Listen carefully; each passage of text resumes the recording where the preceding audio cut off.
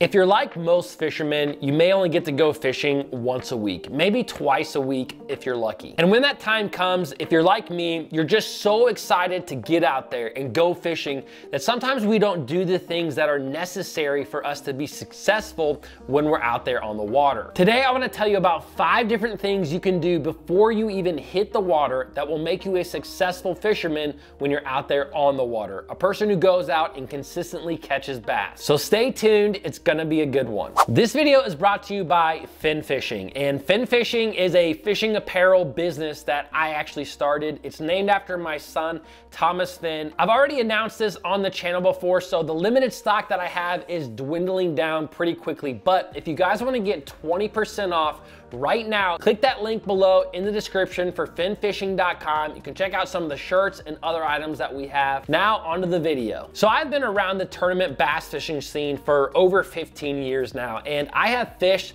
with a tremendous amount of successful fishermen. And I've also fished with a lot of guys who are newbies. There are beginning bass fishermen. But whether you're fishing tournaments or you're just out there for fun fishing, these 5 steps can really help you to be more successful when you actually get to the water. So let's start with the first tip that a lot of successful fishermen do before they hit the water, and that is get a head start. Like I said in the beginning of this video, a lot of us just want to rush the lake. We're ready to hook up our boat to our truck, or we're ready to just throw our rods in the truck and get to the body of water. And a lot of times we don't do any research. We don't do anything that can actually help us out there on the water. And this is gonna apply to you if you're fishing a pond or if you're fishing a really, really big lake. The thing that successful fishermen always do, even if it's just for 15 minutes at a time, is they will do a little bit of research about the body of water that they're fishing before they even get there. Knowing what to expect from a lake before you get there can really help you to just be more efficient out on the water. And if you're only getting 1 day of the week out there on the water, you wanna be really efficient to be able to cover water, to be able to catch a lot of bass. A few things that will give you a head start is 1,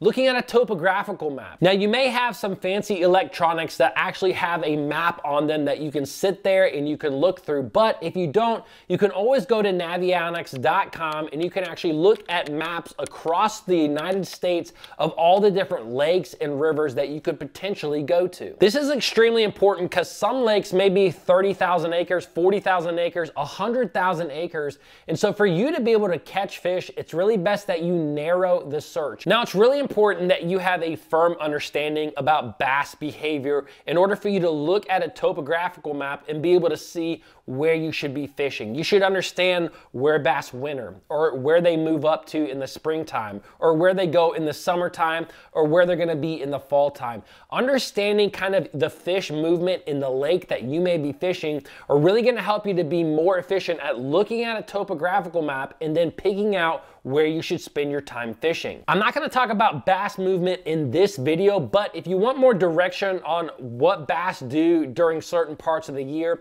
I'll leave some links down below in the description for some videos that I've done about that exact subject. Another thing that you can do that will allow you to be a more successful fisherman out on the water is looking at Google Earth. Now, obviously you can't see under the water with Google Earth, but what you can see is that lay down tree that's in the back of a creek, or that dock that's on a point, or that riprap bank that leads into a spawning pocket. These are areas that you can either write down and put them in a little notebook, or you could put them into your electronics. That way, once you hit the water, you can immediately start attacking those areas that you think are gonna set up well for the period and the time that you're out there fishing. Now, although you can't see under the water with Google Earth, you can actually look back at certain times when the lake was drained. For instance, maybe the lake had a drought, a really bad drought 10 years ago, and the water was 20 foot low.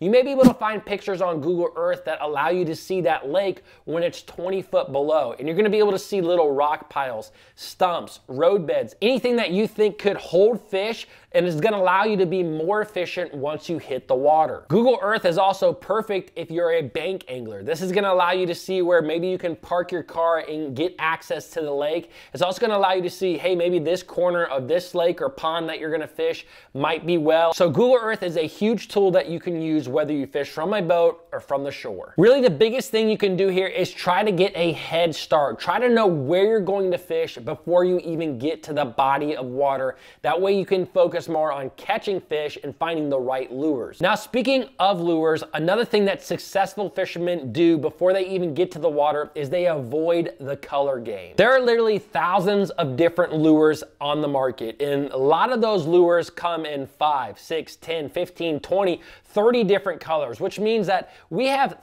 thousands of different choices of lures and colors of lures to use before we even hit the water. But in my mind, there's really an 80-20 rule when it comes to color in bass fishing. And what I mean by that is about 80% of the time, your biggest shades, your most popular colors like green pumpkin, black and blue, and white, one of those is probably going to work, where the other 20% of the time, it might be because you have red flake in that green pumpkin that allows you to get a fish or something like that. Successful fishermen aren't typically worried about having 5 strands of orange in their green pumpkin jig. They're more worried about locating an area, a group of fish, as opposed to finding that perfect color for that fish. Literally, if you just put the colors that you have the most confidence in, maybe it's green pumpkin, maybe it's watermelon, or maybe it's black and blue, or maybe it's June bug. You know, you have your natural colors, you have your dark colors, and you have your bright colors. But if you stick to the ones that you have confidence in,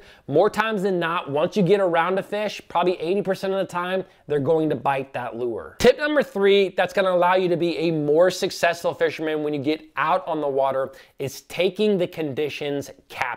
So the reason why I say take your conditions captive is because what do you do with anything that's captive? What do you do with anything that has been captured, right? You interrogate it. And this is exactly what you should do with the conditions that you're facing. You should interrogate it. You should ask a lot of questions to yourself, not obviously to the conditions. For instance, maybe you go out one day fishing during the spring, and maybe it's a colder day, right? Maybe it's 45 degrees and it's kind of cloudy.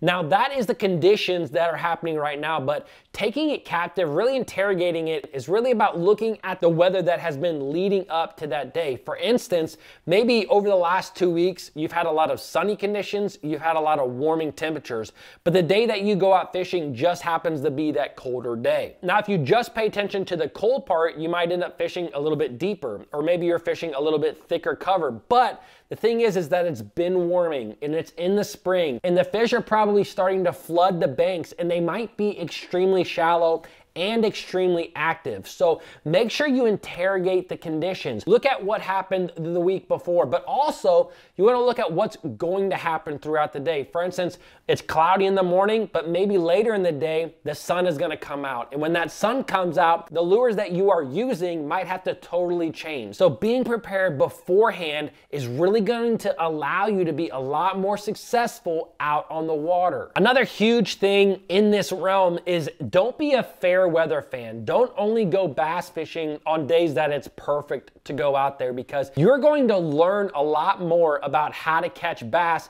if you go no matter the conditions. If it's pouring down rain, go fishing. If it's super cold, go fishing. If it's super cloudy, go fishing. That's going to allow you to be a lot better fisherman for years and years to come. Tip number 4 is successful fishermen are always equipment ready. Now in this video, I'm not gonna necessarily talk about the equipment as far as your bass boat and your tow vehicle, right? Because not everybody has a bass boat or goes boat fishing. So it's really gonna pertain to the equipment as far as your tackle, your gear, your rods and reels. A lot of trips and a lot of outings really come down to landing fish and execution. For instance, you may be going to a new body of water that you've never been before, and you may go out there, you may only hook 5 fish that day. And if you catch all 5 of those fish, that day may look very, very successful. But if you only land 2 of the 5 fish that you hook because you have equipment failures, that day is not going to be a successful day. And even if you just go out and you lose that one fish, that one 7-pounder, 8-pounder, 10-pounder, 12-pounder, whatever it may be your personal best. If you lose that fish, again, it's gonna be an unsuccessful day. So every really good angler that I have ever been around, every successful bass fisherman that I've been around is always equipment ready. There's something that myself and the partner that I fish tournaments with, we always talk about, and that's fresh line, strong knots, and sharp hooks. Those are three huge components that's going to allow you to catch a lot more fish. Having fresh line. You don't always want to go out fishing with line that's been on your rods for 4 or 5 months. Now, if it's braided line, that's different, but if it's fluorocarbon or monofilament, that line is going to be a lot weaker now, and that could lead you to losing or breaking off fish on the hook set. Another thing is having strong knots. You should really learn how to tie your fishing knots correctly, because that is one of the weakest points of our entire system that can fail you and lead to you losing fish. So make sure you know how to tie knots correctly, and make sure you retie those lures that you think you're going to use the day that you go out fishing. Another huge one, and I preach this all the time, is simply having quality hooks, strong hooks. If you're using treble hook lures, I'm gonna suggest that you take off the stock hooks, put on good hooks. If you're using just single hook style baits, make sure that hook is sharp. You don't want to be fishing with a swim bait that has dull hooks on it, because you're going to lose fish because of that. Another huge component about your equipment is your drag. I cannot stress to you how important this is, because this has actually lost me a couple of big fish in some big tournaments. I remember fishing a local championship tournament, and I went to cast this lure for the first time this one day. It was a top water bait, and a 6-pound smallmouth just came up, grabbed that bait, and I set the hook, and my line completely came out. My drag was completely loose, and therefore I just didn't get a hook in this fish at all. It was on there for about 3 seconds, and then it came off. What had happened was that as we were running to that spot that day, my drag was being hit by the boat carpet, and it had shaken loose, so loose that I literally had no tension. When I set the hook, it just completely came out. Doing something as simple as checking your drag on your reels before you even start casting can really be the difference between catching big fish and not. Now, as far as equipment goes, I'm not gonna talk about your rod and reel selection, because that is a totally different video for a totally different day. All right, guys, the 5th tip that a lot of successful fishermen do before they even hit the water is they understand their goals. This is extremely important. I don't think a lot of guys think about this all the time. It's really important to understand what your goals are for that day. Is your goals to just go out and catch fish? Because that's one thing, but if your goals are to go out and maybe just learn something, you don't always have to catch a lot of fish in order to learn something. For instance, maybe you want to learn how to fish a new lure, and you could go out and throw a shaky head and catch 20 fish throwing a shaky head, but you want to learn how to throw a spinner bait, and you may only catch 1 or 2 fish on that spinner bait, but it really helps you to learn.